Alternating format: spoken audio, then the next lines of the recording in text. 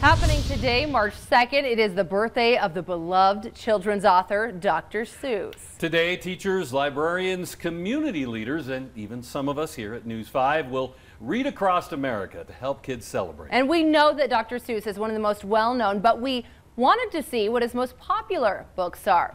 So, coming in, it skipped over, but number 5 was Oh, the Places You'll Go, followed by this one.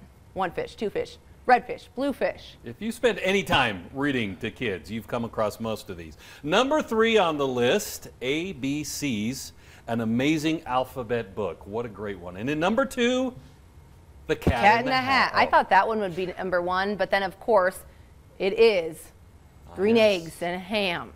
One of my favorites. We took a survey here, and yeah, and I like the one fish, two fish one. Well, we read that at my house all the time.